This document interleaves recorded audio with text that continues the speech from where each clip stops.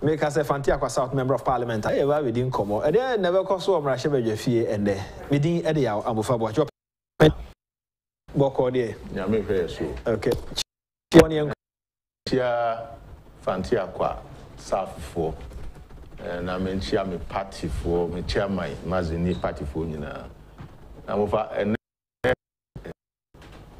last day, in fact, a week, and now, Roma, road minister at Roma, you started to call Tagu, a quiet flu sino, a coffee junase, a coffee mine. Ah, Kusibusu, you started to call Tag. Some of us are quite near the amount to have a fire. I send me in who you. I said, no. Now, who Adapa any ya maju yes. Yeah, was I am on to have as someone you be any oh, good super party. Yeah, Fanteakwa South. Yeah, more deserve because so share a battle Ghana and I'll share Fanteakwa South. Yeah, vote some of the MPP. Would deserve crab broso. Yeah, so more deserve broso. Nana don't so share bar with this so because the road may be MP since 2013, and now me started count once. May make a statement on the floor. May hear press conference. May throw. Nini na hands that. Said when you did them so we be too champagne. Oh, Jabao miss. You tobacco crowd. Sir, Arafat Hills. Antinas Africa catch them say DJ because Arafat Hills no. Da bana sipa. What see your pipe? Va. Above especially workshop I won't say. Na koye say. Me bawo. E dey na masa kwan na ehia pa. Above a kwan a link osino. Eko fa bompe. He mai eko bososo. And only the main road that Fanteakwa. Okay. And movement of people is very important. I don't know my year got this and in foot also be brave, no? In foot through. You know, I say, Yamisi and Kanokre, Nanado, Eba, Osino, October 2016, and no promises say, Yankopoena, Nakuinia, Obesa Kwan. And she, the number of recent pass obey. In fact, one of the Kwanuma contractor, 2018, a contractor no bass no. That one share any capacity. Fanteakwa South Akwan me cancel Yankopon and say 2018 yeah, almost all the accounting number. My contract. Soon not to Boso. Soon not to Gaso. Achim Baso. Here man change to Akuma so. We come back we free. Obo ho ekwa akusi asese nwa ha. Did my contract. But unfortunately, as at Tuesday, no. Tuesday, number who create who Yadiko Tegusu. So what you say? Because contractors no capacity for some sick 70. Luckily, I'm a quarter therefore and was change contractor. Change contractor. Okay, therefore, I person what you say. Or don't for. And I say, or therefore, or don't for. Or no change contractor mine. The man King Josco within 3 months. A Juma Waye no. Me born Abaso. Okay. Me Juma Waye no within 3 months. Ya started good time. Me kura me ho adwiri. Nti ye da MPP aban ase. Me da na na ado ase. Se o share bo we di so. Me da road minister so ase.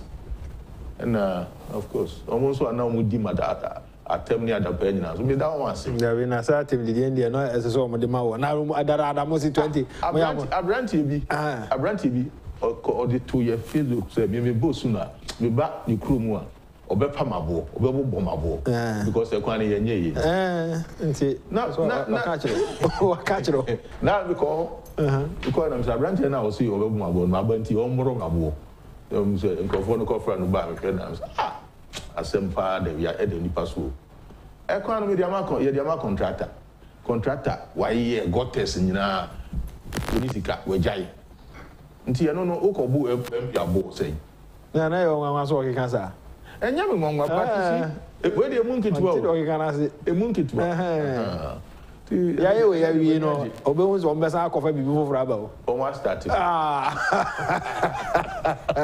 Almost started. Okay. What followed Nigeria elections? No one said this. Oh, well, my who say the man who titru and say nipa no bebre na o mo observe you know say dodo no akoyi observer from AU West Africa European Union o nyina say dodo no akoyi normal of every elections we 100% that but I mean what say the incumbent government APC no so you find Tinubu or something I think he's in the lead. Those are the things but the army then say generally so the peace kakra ho mate say inflation kakra be nipa ba ko mi no bi omo amete say obi okofa ballot box no ne sa ne ma say we election mu aba na ye to na okofa ballot box no no na ask say the microphone bi ekoye wo you know how the simple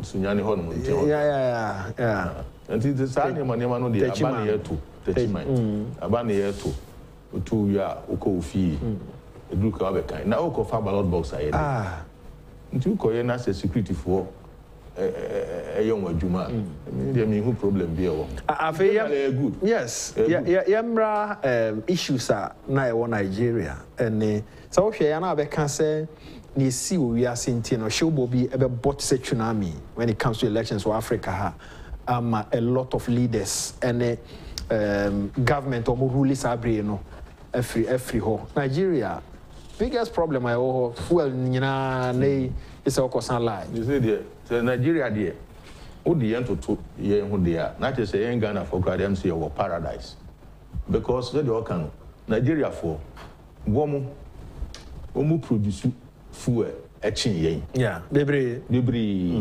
esoso utimi salai by 3 days na unya fuel ento mu wakam yes apart from the fact say ne boarding and yama bebre Nigeria for ushia wa ha no mu a omo te say it is say omo de onfo say Ghana the higher paradise but despite that omo kan ya edum so despite that na no so omo ko to aba ne bia nyama bi aban na ye a nipa no bebre no de no de hu hia won the ruling government no and he's in the lead meaning say the TV and so we finally we e che say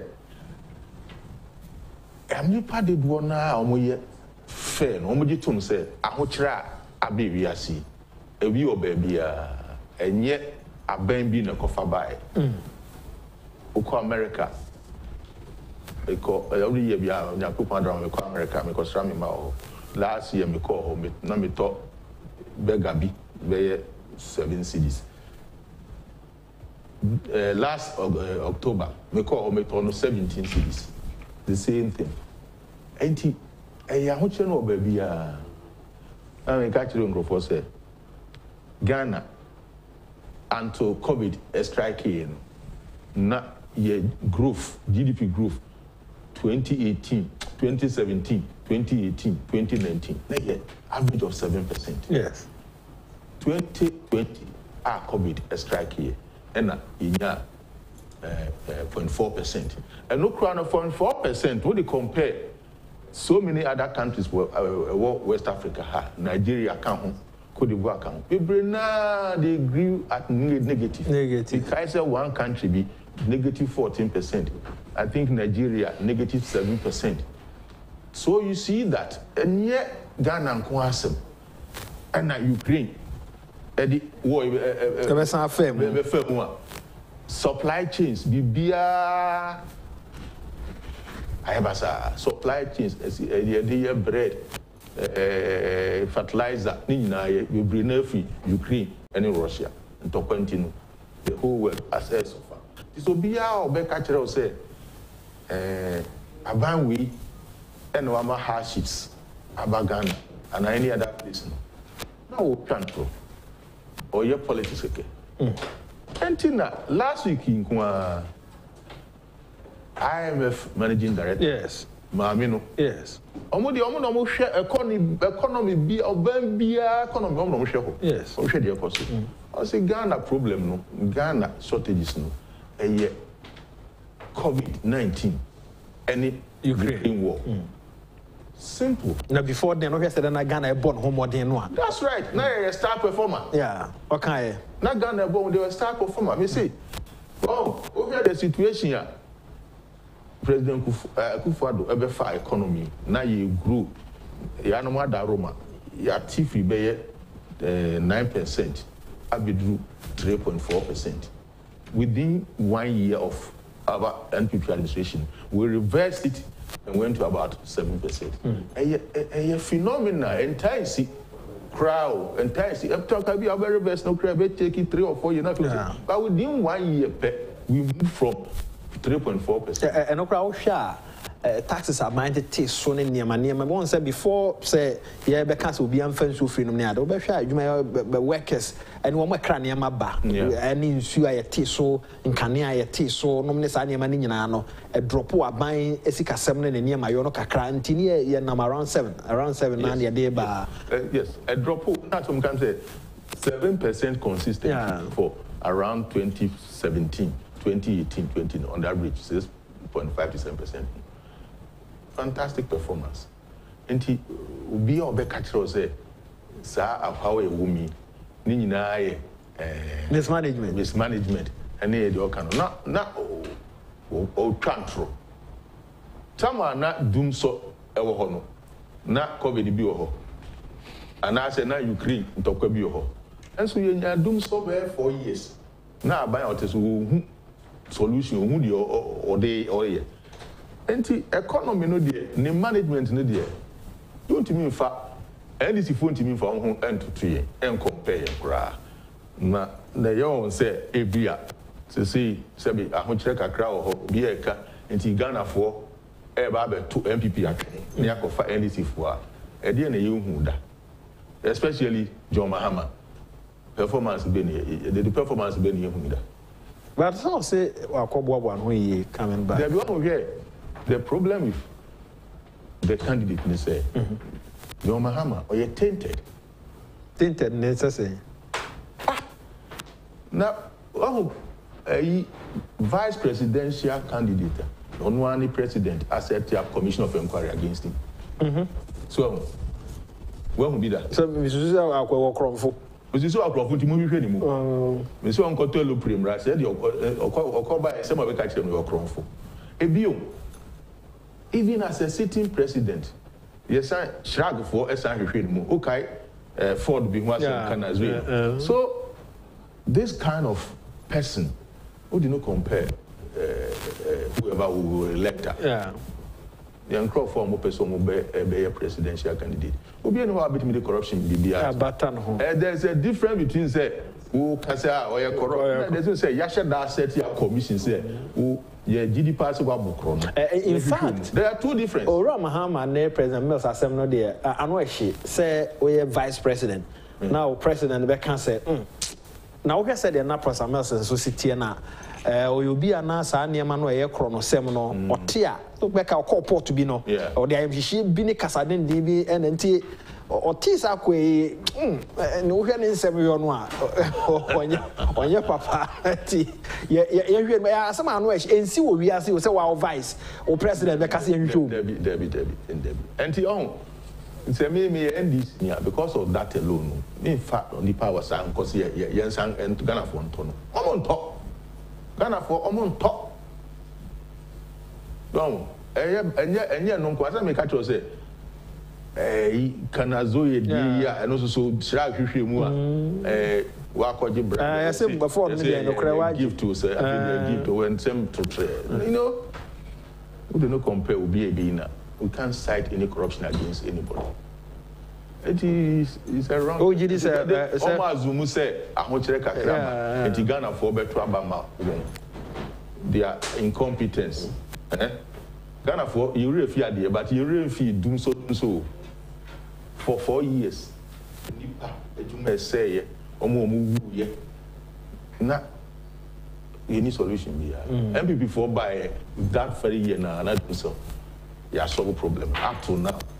Ediana ama sabria womia musi ahokyera ba MPP said dem okay na ahokyera ba enso so enema moye no ye jeda hu bia asesa free SHS nanka ahokyera ba nanka motwam na senka ne na bia edum na so kakra but asem wo ye bibia nti ebiru mo kansa ahokyera ba no mo ahyera na mo kansa akyere say one say enema bo ebeye den kakra after as a result of COVID and Ukraine any other said the whole world the Ghana for the enema boy den kakra bia no mo kasa but said your can the basic things are ye ma Ghana for our moto aba am I ye go so aye e bi na make catch say e brade etwam no and any week you road ye kogu su kota say ka ho kira bank ka ye jai sa ne ma ni nyina yo ye gu su kota ye gu su nti rose e koso free SHS e koso agenda 111 e koso o it saying say mo ko pray na ye ma mo bi ye ma bi but almost start here but at least ye be ma bi and na make us agenda 111 no obi enim say it is not possible say abamit me start 111 hospitals big this was in a go but the important thing is say who come ground you go so more young processes near the anti very soon they so you best start but what I'm saying is a basic thing and this say NDC for we see as the teachers allowance yentria nurses allowance yentria that na we see you crisis BMI so you see ahokyra ba school fees some kakra but abuy no basic thing as say oh yeah many pamoto yeah free SHS you go so nurses allowance despite ahokyra yetria and there's so many social interventions ni na ye photo the ahokyra no price increase there etimi coffee okay now we 3 or 4 weeks so na dollar na 15 naturally near abo be cost petrol be cost they say dollar na we 10 the petrol near na no those are not permanent until me fa no so enka say no no obi ba koto aba eti aban a obo modern say ma me no ase na me san ba ho the electoral commission ba obeba Russia be fie fa Ghana card one I member of parliament me ma the homeboy akwaba many of us akwaba yeah boko de radidi medini pa okay o de me papa ba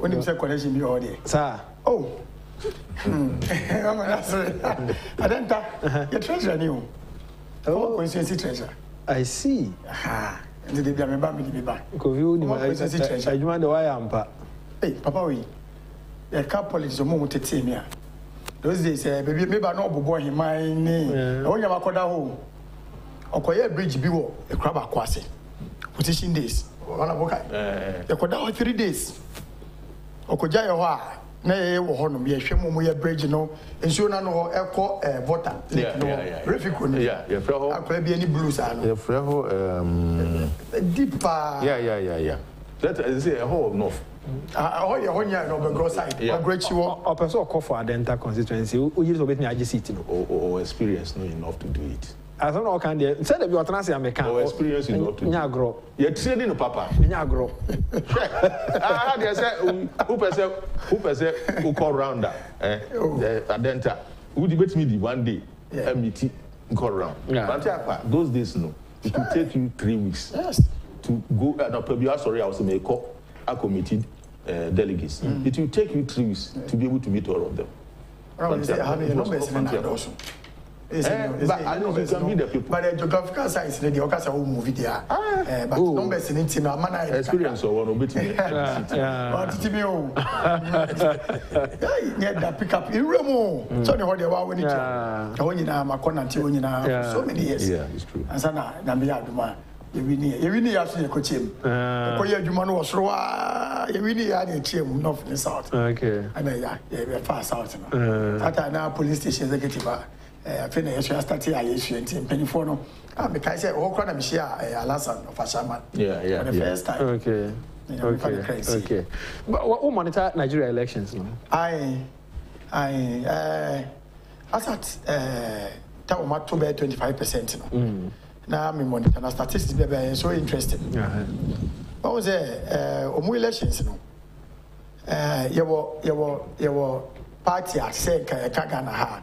Your governing party no. Yeah. I know the main opposition party. Yes. And your party for Fry and there. Revolution be the diaba. About the diaba. Maburu de no. Maburu de no. Revolution the diaba. You bet no say you bet no. I don't know there. I don't know if I really lessons so. Oh. Well, honorable Avato, you bet no. You bet no. Oben ya go for the wachi.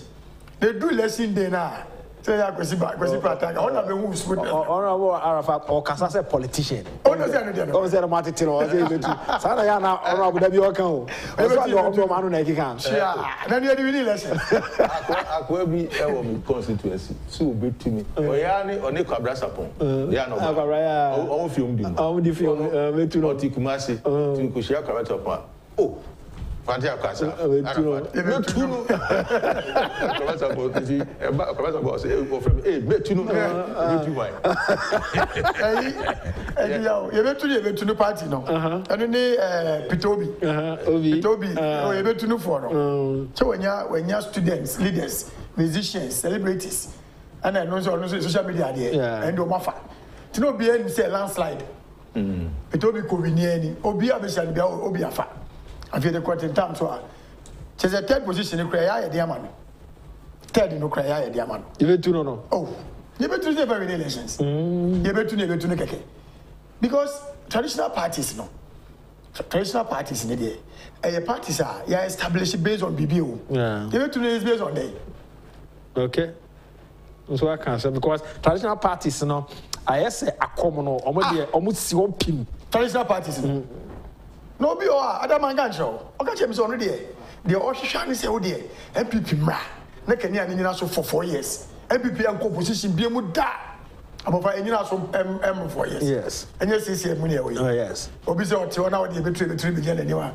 Owe ni ma no osere. Oka say uni abakosem, uni history. Yeah. Uni be free bar. Uni do so mu ya da for 4 years. Uni nkofo ewu akokere enyuma egugu a. Ka be ja me betu no. Because Russia akoto Ukraine so ama we say na wache no to president of Ghana COVID aba dynamica Chinese for na ko show baby akofetivity omunya ma bi ma akofa virus aba enti be to president of Ghana asa ni the end senka by this time the revolution is no career say mama president ni nako but wa oti etire na an see all time na uni hu abako uni hu kan se so ehunu bia no a wo say emfa umra no oba be dey ade na si esi 2019 meboa chefe no COVID-19 19 and 2019 2020 2021 2022 ya so anu ama Ghana kra ranka ye de no example a COVID and amo ye 2 year no e be ye de wiase nyina ye de e hwe so di wo de me ya so ma bedu sa time me na ho che na so o bate ye so anu na mo de ye betu okay ye betu no omu alternative no nyema mu de egu akwemu a e tie se mu fa party we nsi nche mu fa emra de be ni se o fa me ka se bobi she na de na betimaka fa me ko Nigeria no bi ani se bi ani se aban na also no ko na about the statistics number Peter Obi at the time of my kind 25% of the elections Peter Obi ye betu ni for no more 1.640 million as I tell me I can 20%. I don't know 17.6%. The main opposition party, PDP, Agyekum, Abubakar party no. As at the time, or also no opposition for the between no 25% of state votes account no 3,052,000. Now the ruling party now 47%. APC 47%. So I just say, at the end of the day, difference is huge. Oh, huge.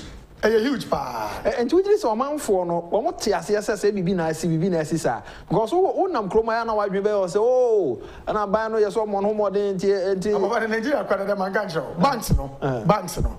Nipe good banks, then you know, a beer for that, no, a father, dear Makura bank in him. I could do music on Mozanka. Nigeria, two oil, a refining oil. The big cotton refinery by the idea, and you know, must you. Yes, I like to petrol. So they know be enu say what they say. They want to Ghana. Eh na keke kan say nipa no bi wo from the silent majority. Oh yes. O ma edin no mo do ma na hwe but or the toto baby that make us say utu kwan free my mo. Now we call other places you get a fair appreciation of the abine. So we need some experience now. Uti mo de be ke bia no afa no sa. Patenti sa. Enti sa utu kwan free my mo. Enye scheme na. And I see what that meet you now. We see what enye boko. Abuchi no. Sa impact ya Ghana ye nya wa ha no. Omu kwa de eche ye de no. Never tutu mo. Corner store ka don't mean to the corner store. Ojo abuchi de ka corner store enka filling station shop or pay be earpiece or pay ya ona beton or price about twice the obakoton no outlets. It corner store dey aso one chiro ko ono mu shopping mock. Ba ko corner store dey so one chiro ntino. Dey be one awakoton so one chiro ntina. Oba corner store ti bono waso kakra. Prices change rapidly. They said just inflation was super. Food inflation was super. You can use a monitor. And you be the CIO. And you be cranny. You get too much prices are cost. What did to do the cost of Butcher? I ain't no videos in Sene. I won't say be or cost of more. Because a last should be better now when you want a video. Such a video could do a butcher. It is obi wo appreciation of Sanima we nyina na be jana nim say o abane nya wonko abane nko no so no so meka bibia nkyere say me be say ni na me di gu akwan mu e be sonko from the abane here o say abane nko keke na obane be ye we sare ene obane be ye we sare say na ya nya kope ya beto your problem we cannot your experience we can yes we can because obane be ye west oh of course nko ya 2008 obane be ye west your experience I said that the Fanteakwa person go for time say me ka se me wa person go for time me ka me dey me say na me say na me di but me ba me first born me only 37 okay am me call a say me your friend so oba na yakopɔ aso na me mra no me ja tata ma peka ka se no abrante first born ko yesu me ko dey oba na dada ye no a say original kapa ko twen se me pa ni Kofi person go for time 2000 and early 2010 Fed say 2011 37 certain free maternal care adwuma health insurance adwuma so free maternal care we go for nkai say na he say NHIS ne pe na kai free maternal care person go for the buy a ba bia kwa wo so a je say onya wu ya na eja no kwan no Kofi onya wu ya na eja no kwan no Kofi egu ye je say egu ma chema yen kai kwa say na wo egu daga ama yen kai kwa say na wo na be meka so say sa de no kran ka enne ye tie yi o say ka enyina kodru ba bia nka oba na wo awie no ya sa kwa ma ne Tom Brown kakra ya ma no nido kakra ya ma ne sugar kakra say o baby ko say single mothers na do so etu Kofi de na no ba kwa kodi fa we ko start ko say ka buy na ho na ke say ka de yedru se pese ku fo hye no ye no enya ban papa to aso a e ke yedru de me kai free maternal care agu gra ma che say NHIS kwa me kai NDC time o ka say NHIS that dey bia na news mu ene o tie NHIS asem wo news man na NDC time dey bia NHIS arrest me boa yeah NHIS arrest dey bia NHIS arrest eti ye we space no na bokai sana moka salaries nya de o ka say COVID my Ukraine Russia war my just a BBNC will be asking as soon as workers yes o back pay what why you adwuma fee me no ye ntua fee me no is get me 3 months be teachers I know you teacher ni na o ti na o tie ye na so so so na ria say de no abai we ko na abai bi mra unim de ye famu as teachers are tell me na me chade unim de ye famu as teachers are ne yakwo ama legacy debt or run up any president and down money betua and I restore back say we teacher ni we are bedroom ni we are nurse ni a we ketua de atake we be betua aban we and it is I say na ba otua aban na etwa mu no we adwuma for 4 years 10 years 30 years o si betua mu 3 months me we be kame e be kame anu bebre na ye free mu nyina ba bedru bebi a ye dru a ye si ref ye rent me free this ye rent me free this aban no dey compare be papa e wo abaya no twinsi o si wa o si kadwuma wa ye no me de mafa me mo 3 months pe da kan nyina ma se egu mafa na you compare we say abaya we nyenti ye nko no bi mra de all ba no so ye o track record economy o de totomo a enye World Bank ma me ya de beka say until COVID na Ghana na economy all the developing nations here they model am who say omo share the Ghana managing economy can last week mewa it is a country a model for studies as a way of maya usu unyini a you refer us to Ghana na hwe the Ghana a ebo Ghana na fa bu woman no na say covid be boom Ghana economy ni jija na nei ya start revive economy kakra o se fa buy we go sinche wa bra covid ni won susu so da so the urban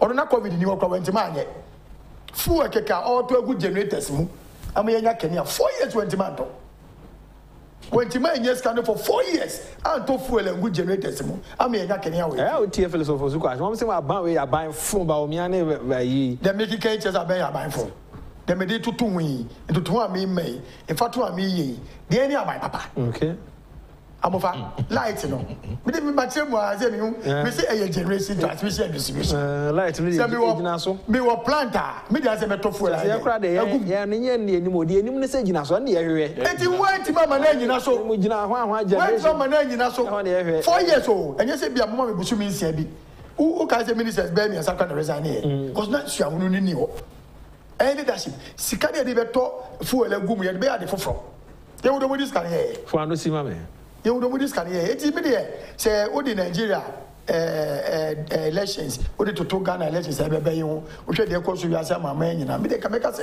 say a penny year. Say Nigeria for 2 omudi and so on. Because baby we are saying econo. When you be also who know what's happening. Ebrahim is your America. When you be what's no what's happening. Now we try and error. One shall mind bubble.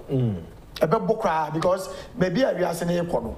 Obi ono anya sense you know say sele the dietary say na maya mana be sisa amrenti no say me transfer be boa me na ma shemu kina na be starting for cry the one hwe be jegu because omo track record say the odi be say omo say be ajegu na mo be ka so be review bia egu obi to bo be me wa na be bia ndi sika say be review bia no omugu no NHS say be review e be we say na fe nurses ni hospitals clinics be break complaining and to say be bisan ba ya and they enti de debiem no mo cost strike kura o parliament nyina ma mo cost strike Christian hospitals yes every month bia mo and they what be mo cost strike be 4 years what is omo ye dey what be that eti ye fatu na mo be careful asomai ye fatu na ye careful pa obi nka say bibie ekoye ana we dey ya yesi fi bia mensa wo bwa we ye lipa ba ku meni go be ya de bia e ma obonyo so but me generalize no okay for ni to abai na nkasa and share individuals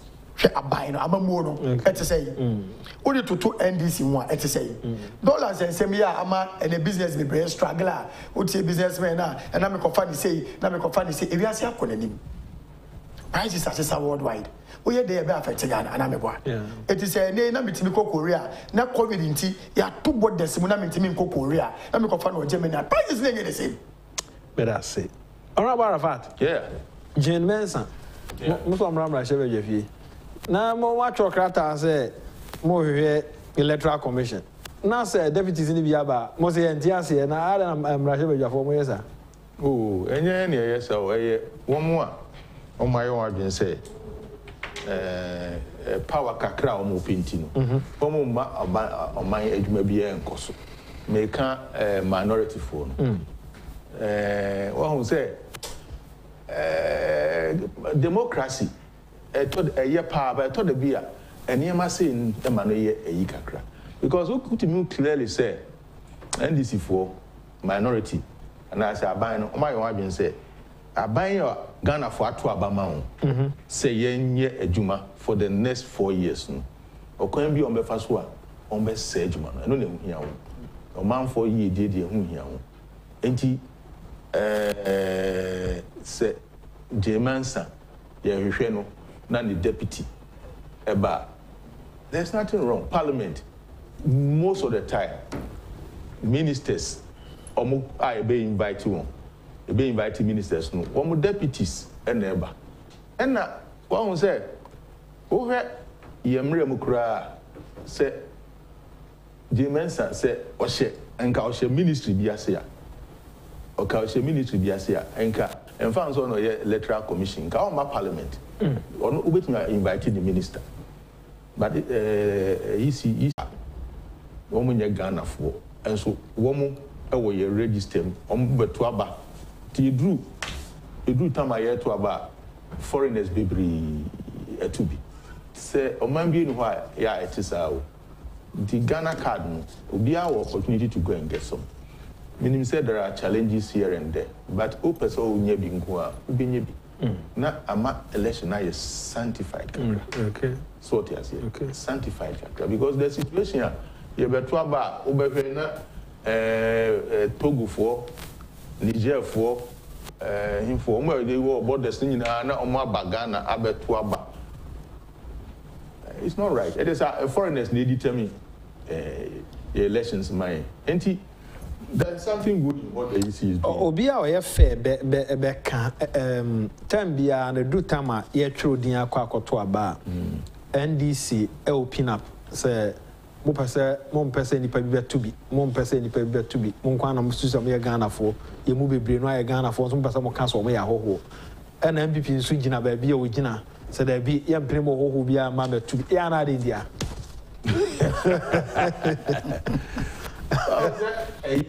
NDC for I believe say somehow no gama obi a onye Ghana ni bia a opeso ba betu aba no media no betu ama won. Okay. Why they believe that, I don't know. But that is what they believe. And you don't say, Siema, Womo enye Ghana for ebe tuabanubia, ebe favor. That's all that they are thinking. And I was going to say, Obi on your Ghana, if you ask about to my one, I say, they say on to my, but I didn't think that I say foreign and a bit tray. Okay. The onye MP, and I said the onye private. It's where I saw the Toma man on to Mamma, where foreigner. Yes. Okay. Because Emranu, Pefe is a citizen of Ghana, and so to and he said, Togo for Babetubia. It's not fair. Burkina for Babetubia. It's not fair. It's against the law. Okay. And young MPP for the law abiding. And we want to go by the law and the constitution. And this also say, Bibia, I'm say to advantage. It's not most of the time it's not like that. I know for instance, my example say ministers here, nominating. I will say more approve one.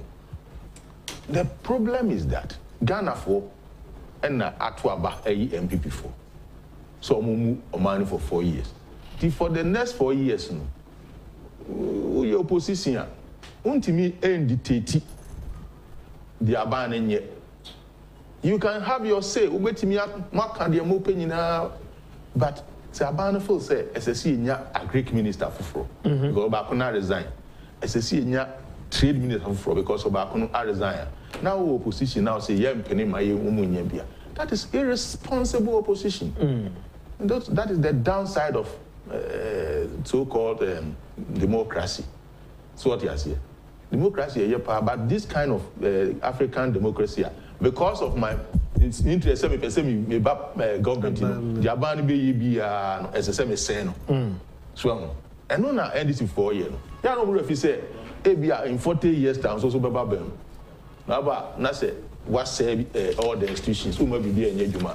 Na the opposition for the one so some may be enye djuma. O ma na be ko nanim. But I say me to ade kitu bia ba na fe mama baba Tofika to so asem kro no an me bisa me nim de ekoso adenta ne constituent penimfo wo ho na edi ntwro ho asem Ghana card ho asem a ekoso ho na ubehu ano MPP for say yemo ho bia ntwro bi ho bia no betumi atwro ne din o Ghana ha yempene ka say brebi kra de hope say kan say wa wonnim na obebo wure mu abeba de ne one way a otibe free so and these for some ultimate cancer or when you Ghana for na dentina na Togo for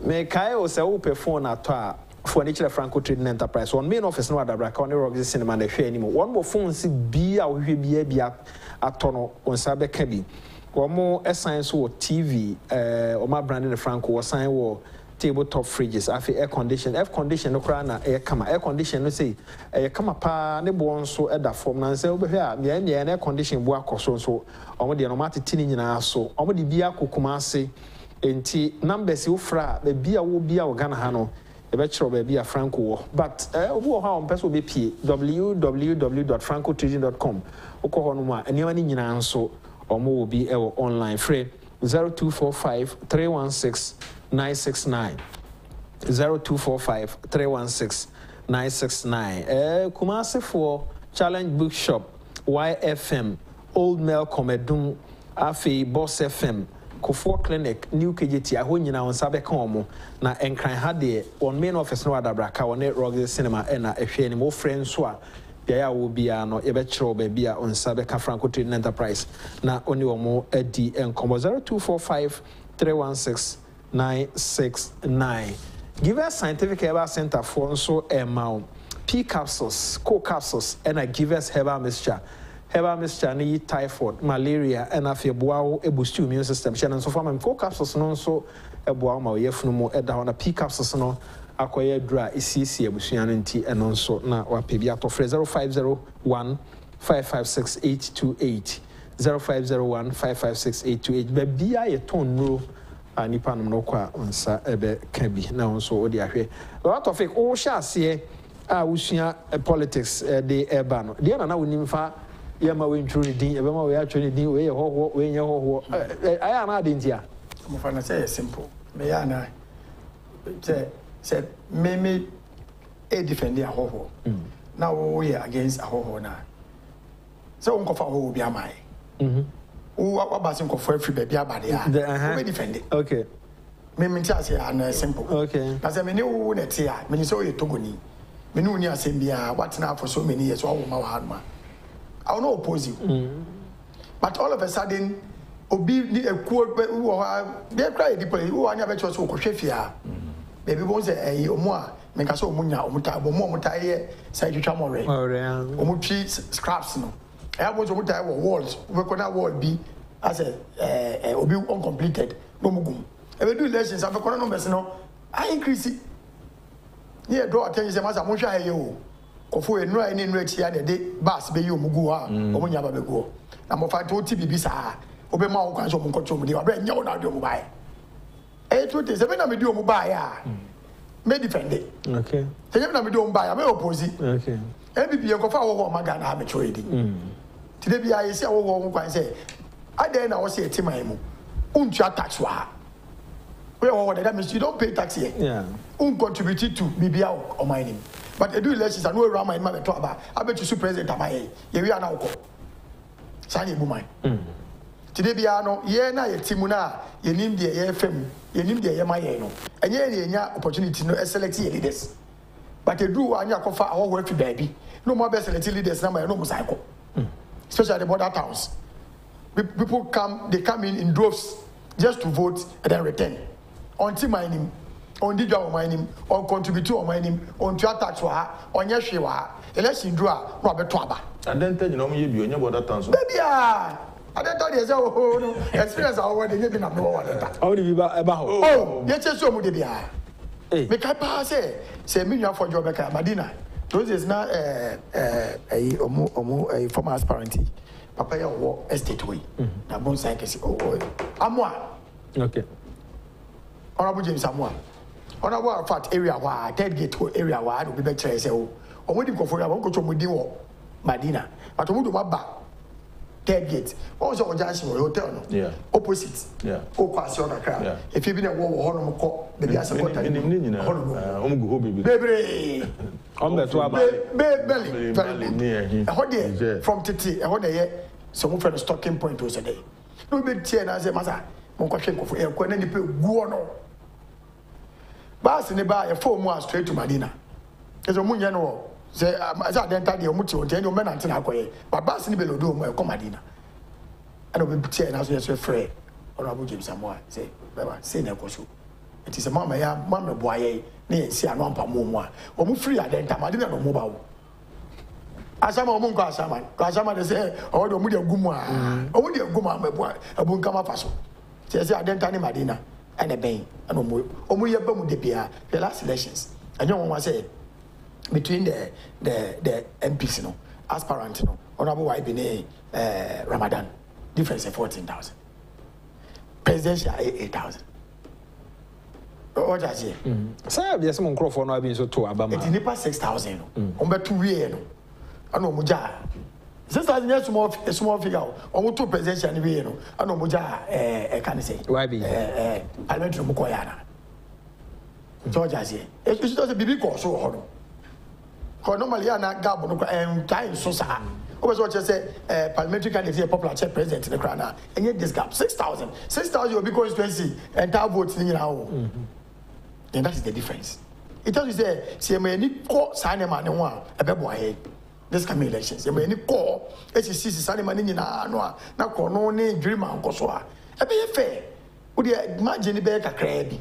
And it will bring us the victory that who is that enter constituency by judges or the any will be the person. Adeta collation center jai Adeta collation center and nyagro and even before collation center no Adeta make assembly elections for grant to culture Adeta you know I won't go so sao and you didn't come now anytime my MPP any bad day we say normally no so be nyasa and you didn't say unyasa United Front so mumujija awade no wo kra ano nyede ma mo kabom se yenyina kabom ye kwa kwaje a de bia ewini bunya sa United no bunya leadership a onani da ho ani oye focused people are hungry for power ana wo a odi ani mu no seat anye safe seat ana wo hia se wani ye de ma me bisa we no places a ma tumi winning no some man nyina ye ma wo mo ani ede yana wan kasa no esese wo ye obi wani ede of course I say the okay example say o ma ye you baby on ma you don't need it but your baby o wa say ho de e ho hye to hia say ani ede no madina denta nya baby a eye constituency ho twa sa okay what I say odi agro ebe wi awo okoje okoye nya hwe de ene say nya hwe a ye de be fa akwachi to bibi also oppose also mo ni ye de. Sometimes who are bemu, who are security, who are police, who are in the area. Only a bizarre officer. Policeman no John, no more than idea. Or no can be my own. There be a son of a board by my who said no, yes, soon or came one. Told to me, your means. Yeah. It's a factor. But when you saw your better work with your sister, I make a and the pipe good baby. Never friend was Obama, the penny going out rather than Wako. Because they say, "Una udi ade nanim." I say, "Who dwane the moment they change everything." Okay. But so when you could drop Kofi ade na not support. Okay. That is how me understand it. Okay. So what udi anim na say when you dey no one can. Also, dey South Africa also obi. Because ye ba na ujina wa. Say no ochita for so ujina wo. Na ye ba na wo de ho ma wa na nyina wo. I don't know about me. No. Yeah, ba. Ade yi ba ye nyina ni tua. Na wo panyi na wo de anim no. Wo jina wa. One day, yeah, and fans are Modo Qua, or this young Qua, or men are do one back. Ah, I mean, more example. I don't know what you have. Or doing Momuna 2016 from 2012 elections. A member Adenta, you mobilize it at the Spanish elections and all. We both obedient and no Momuna, or my rising we and painful national security. Okay. Tough guys. You got to a point, Crano. Yeah, you are Samuel. The security, no, I mean, I'm a security man from Adenta. Jim's a what Adenta. Me, those days, old Jim boy. Now, say, I'm meeting with Jim. Jim's a what Adenta. You see, youth mobilization, a strategy. I was saying, woman who feels so you are part of them. Arafat can say, what's your number? Oh, I'm not entertaining me. It's now men a good van more. Police for the crazy here. We are peaceful, but you're near them. Okay. That is the thing. Baseline, you're basa. But pa say, you see, BB Koswa. Now your friend say, boy, BB got no be do. What will be Johnny? Ombe drew. What will be Johnny? And the master started to say this time, can they be changed? Because Omar Ramadan go back on count. Oh, no better. Now, and you say, Nayanka. And you say, Nayanka. Who sister? Prince of first lady, Eddie. Now TNDC. Now Okyere 19. What's it be that? Who sister or Prio? Then he bring us over the first lady. Now Okyere he said me NDC Okyere 19. Oh, there was like I was like Agyapong corner for baby cotton. Or motto. No motto. What did you go in one? And they constituency say Yuna. Maybe I'm not crying him so Tiwa. You are not thinking what to if that. Incredible. There is where the boy I be. You need the crab answer. Who's that? You know, started from within. You know, yes, and just started happening as a whole one.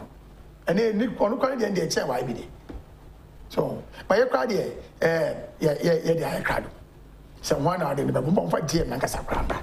Because I didn't hear you. Come move first identify for no. Omupe Bia. And better make on a was him. What you move or your constituents. I don't know what's not free. Mesanta minimum.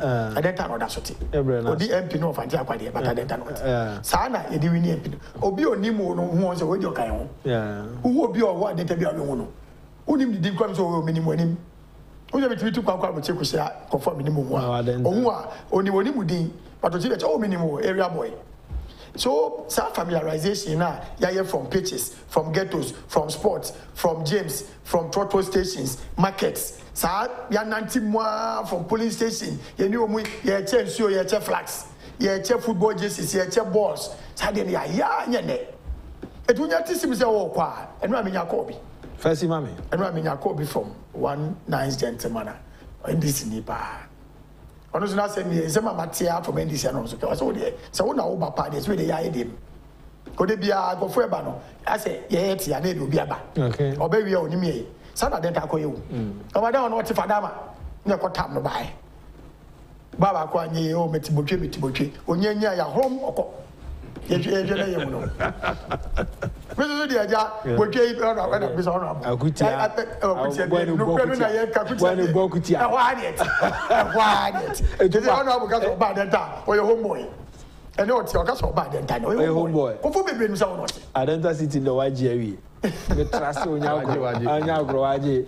Or 1 minute, Agyapong.